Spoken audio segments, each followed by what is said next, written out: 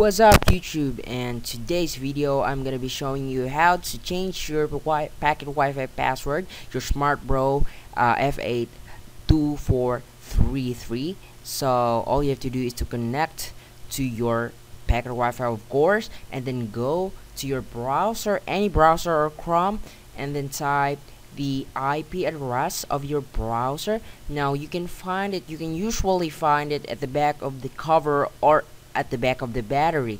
So mine is 192.168.1.1, and it is my IP address, my packet Wi-Fi IP address. So you can type in the password. So Smart Bro packet Wi-Fi are the default password is the Smart Bro.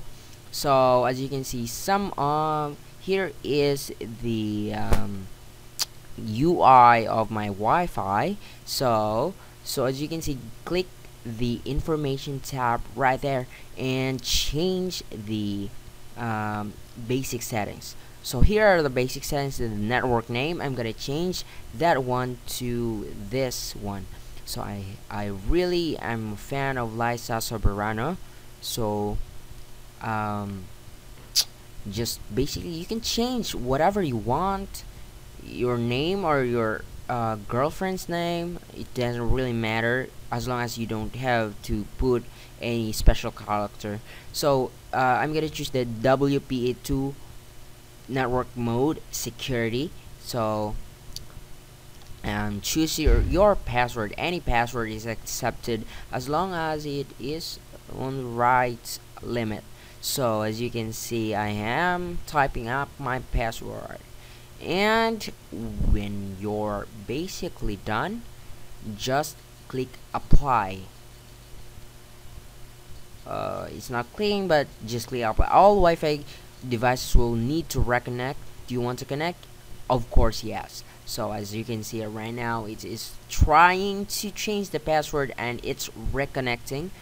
So as you can see, I'm disconnected to the Wi-Fi. So reconnect it. As you can see, you found I love Liza, or that I recently changed network SSID name. So as you can see, I am typing up my password again, which is the last password I've changed.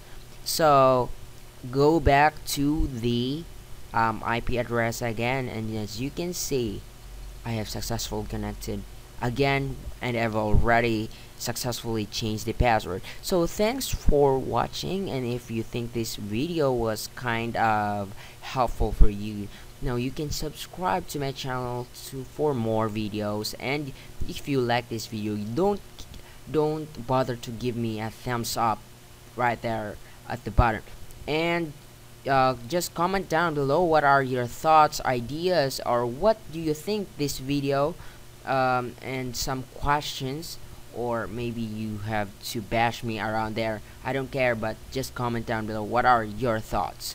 So I think that's it for this video, and thanks for watching, and hopefully see you on my next video. Goodbye.